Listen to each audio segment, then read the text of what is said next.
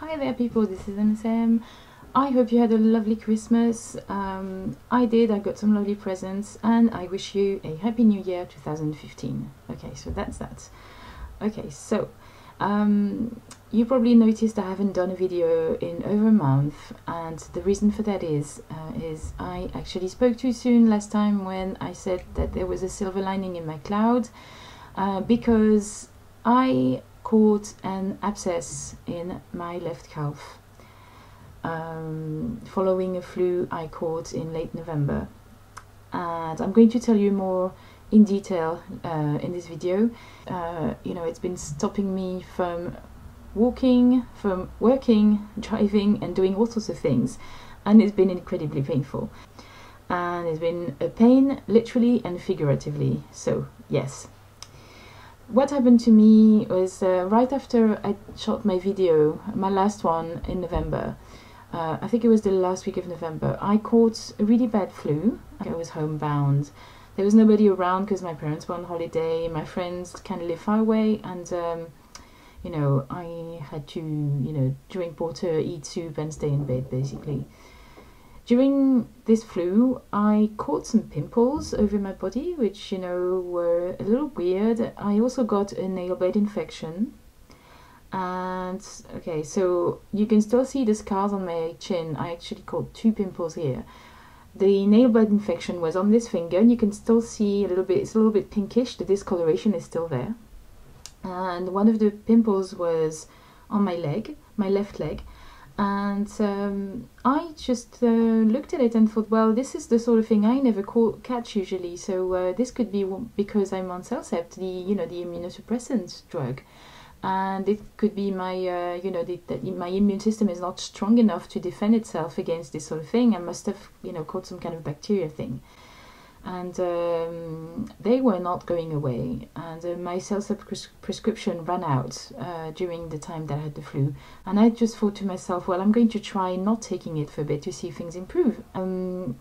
I just took the opportunity because I was seeing my neurologist a week after, so I saw her on the 3rd of December and told her about all of this, and she was a little reluctant to, you know, let me go without the medication for a bit, but she accepted. And I told her that you know, that this sort of side effect was something that I was not wanting to have, and I didn't want to go on, and I wasn't even sure the medication was preventing the MS symptoms for me. So, you know, I just told her that I was ready to, you know, have the possibility of a new flare and take the risk and you know, give up Cellcept for a bit and see what happened.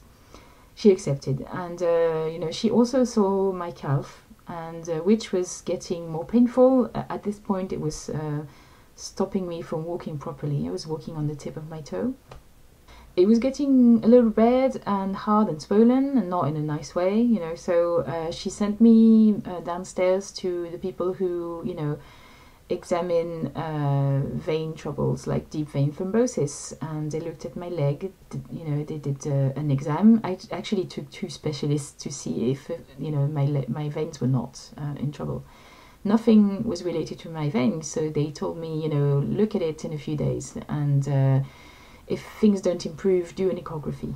And I was sent home thinking it was to do with my muscles, which didn't make very much sense because it didn't come from, you know, moving, because I was stuck in my bed. I didn't move around or anything. So I just thought, my theory back then was that I sort of had a cramp in my bed and it wasn't going away. And so anyways, I did do the ecography on the Monday after, which was the 2nd week of December. Well, the doctor that did my ecography looked at my leg, and she said, well, you know, don't you think, you know, there's a possibility that this pimple you've got here could be a point of entry of a bacteria inside your calf, and you actually have an abscess. And to me, it looks more likely than, you know, a muscle injury. And at this point, I looked at her and thought, well, this makes much more sense than DVT or, you know, muscle injury. It's perfectly feasible. And she told me to go see my GP straight away, which I did. He told me that it would be more reasonable to just go to the hospital that evening and possibly to stay overnight and get some antibiotics injected. So I went to the A&E, spent the evening there. I left at about midnight, I think, but because I didn't have a temperature or anything, and they looked at my blood test, they didn't see anything that was wrong at this point, even though I was in tremendous pain and I couldn't walk properly, and I wasn't feeling well. They did send me home with some antibiotics and pills. After 3 days, things didn't improve, so I went back on the Friday, and that was mid-December. I think it was the 10th. And this time they kept me overnight and they operated me on Saturday. Did get some antibiotics injected. I got some antibiotics to take later on. I got a huge amount of painkillers, and I went to the pharmacy to get the biggest order I've ever had of anything I've had to, you know, take from a pharmacist before. It was literally a bag full of stuff. So I've had to have a nurse coming into my house every day since then, and this is going to go on for about probably over 2 months from now on. I've been told that it takes a hell of a long time to heal. I've only started to not feel that much pain anymore when they clean it.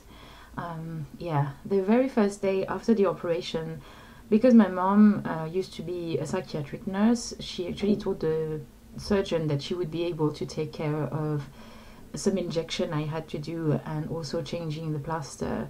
And it was a really bad idea actually, because it was Sunday and we removed the plaster, which was soaked in blood, which is horrible.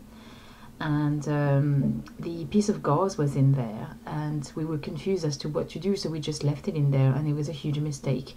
The morning after, I called a nurse, so we would have someone professional to take care of it, and he told us that it should have been changed because that meant the piece of gauze was stuck in the wound, and it was the most painful thing I've ever had done.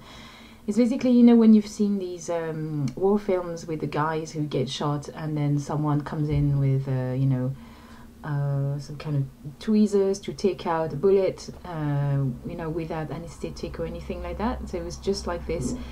The guy actually had to scrape the residue of gauze that kind of disintegrated into my flesh, and it was the you know, it was horrendous. Now I'm able to go through the cleaning and plastering quite okay. Fortunately it's getting better, but you know, it's been such an ordeal having to deal with this.